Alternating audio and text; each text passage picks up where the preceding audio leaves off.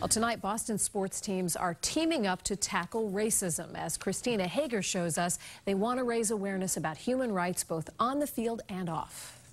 We are so fortunate to play in a city where banners are hung. A sneak peek at a new public service announcement on Fenway's Jumbotron after a panel discussion with sports greats from the city's different teams.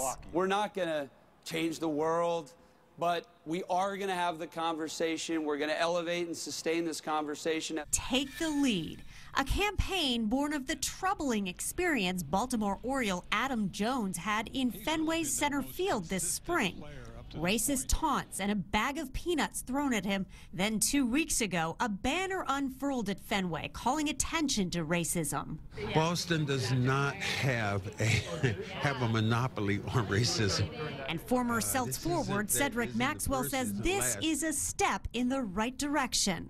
We can change the game in a way that's more positive. The creators of that PSA recognize fans of all races look up to professional athletes. So when they're on the big screen condemning racism, people tend to listen.